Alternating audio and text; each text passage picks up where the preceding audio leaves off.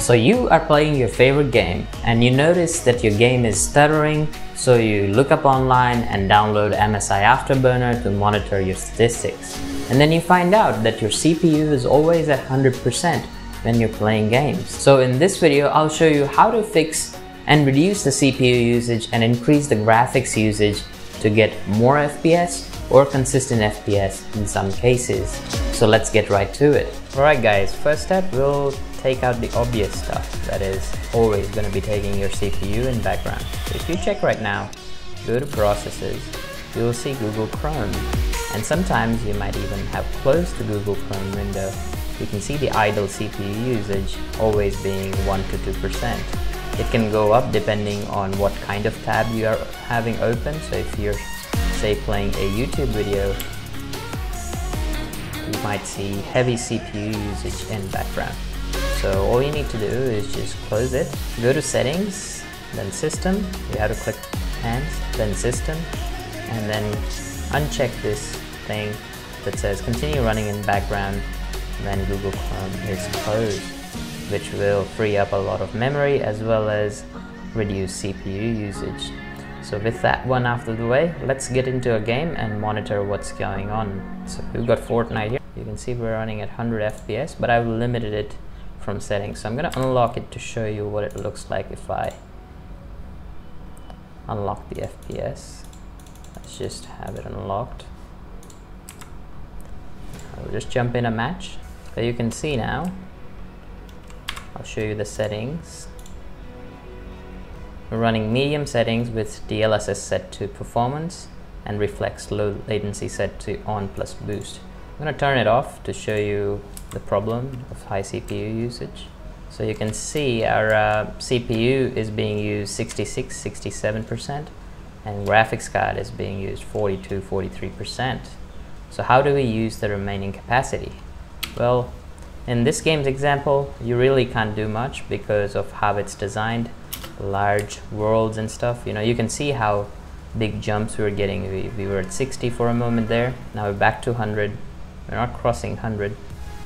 CPU is at flat 62%. Graphics at 43%. So how do we use more of the graphics? We can change settings. We can set the preset to epic.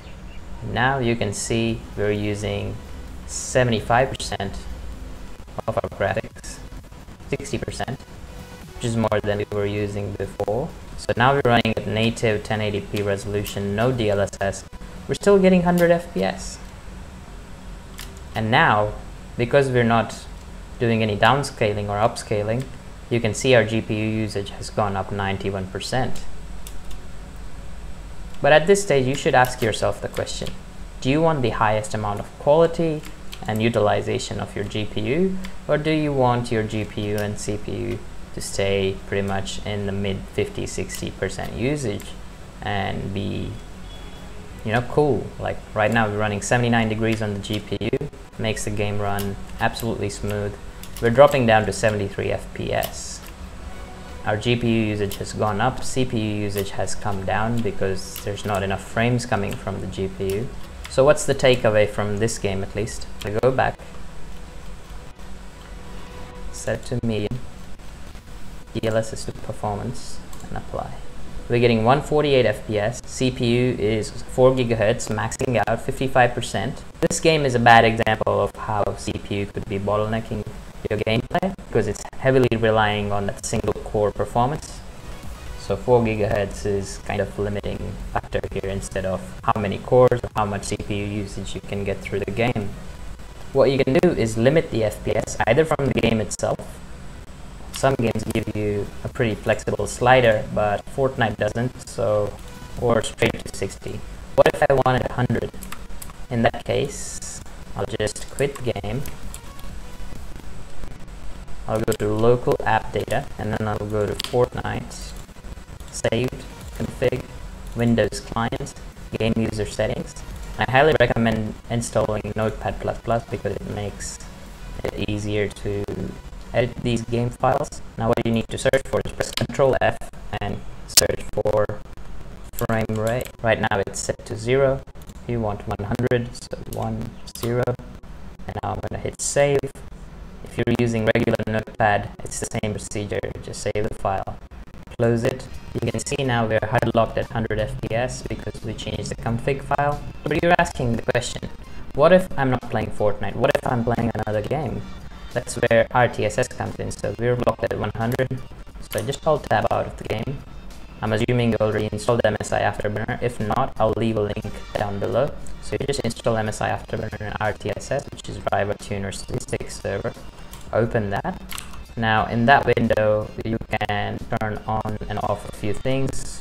But you can also limit the FPS. So right now I'm at 100 at the game engine level, but if you couldn't reach 100, maybe you need 90. So I'll just type in 90, press enter. We're locked at 90. I'll just jump in a match real quick.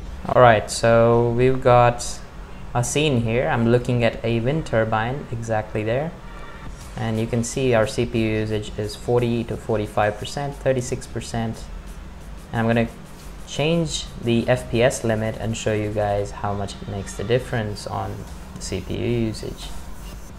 Once you limit the FPS enough, you can actually turn up your graphics settings. So we go back to Rivatuner, and then now I'm going to reduce it to 75. We're at 75 FPS.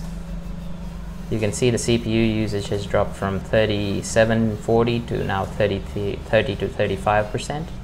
And the game is absolutely smooth and playable while your CPU usage is pretty low. Now I'm showing this example because in some cases when you're playing a game, maybe you have a weaker CPU and your CPU is already at 100%. This will help you alleviate that 100% bottleneck. Alright guys, so now because we've turned down the FPS limit so low, we can actually turn up the graphics settings to increase our GPU usage. What I've done here is set everything to epic and then turned off DLSS to add load on the GPU, and you can see we're still running consistently on 75 FPS, same frame, same video render, and you can see the CPU usage is still around 40% while our graphics has jumped up to 72%. And Fortnite's just a worst case scenario example. Let me jump onto a graphics heavy game where you get a lot of FPS like For Honor. Let me just do that. Alright guys, if you're in a game of For Honor, you can see that if I max out all my settings, everything's maxed out. If we do that, then our GPU is basically working overtime and our CPU is relaxed. So if your GPU is capable, always max out the settings to release the stress from the CPU. On the other hand, if you're trying to do high FPS gaming, like I am here, I want high FPS as well as high graphic detail, you can turn on options like DLSS or FSR. But an old game like this doesn't have all those options. So what can you do? Well, you can reduce the render scale. So if you go to graphics, you can reduce the render scale to 50 and look at them FPS go. So now our GPU usage has relaxed a little bit, but I think we're now bottlenecked by the CPU. It was at 99% before and now it's not at 99%. Interesting. Also, if you don't want to turn down the graphics and reduce the CPU load, let's assume right now my CPU is at 100%. I'm still getting 140 FPS, but my CPU is at 100%. I don't want that. So right now we're averaging about 40%. What I can do is just Alt Tab, go to RTSS. You can also, by the way, limit your FPS from NVIDIA control panel if you have NVIDIA GPU. I believe AMD has a similar thing as well. So if you go to 3D settings, scroll down, and then go to max FPS, and you can set the FPS right here. Both RTSS and NVIDIA work pretty good, but I have always been using RTSS because it's easy to change. You don't have to wait for loading screens like NVIDIA control panel takes forever to load. So what I'll do, I'll just limit it to 100 FPS. Go back to the game. Now look at that. We're now averaging, instead of 40% average CPU usage, it has now dropped to 25-30%. You can even hear my fans go quieter as I limit the FPS because now my PC doesn't have to work that hard and everything is so butter smooth. You guys won't be able to see it because the video is in 24 FPS, but there are no stutters at all. Like the game is hard locked at 100 FPS.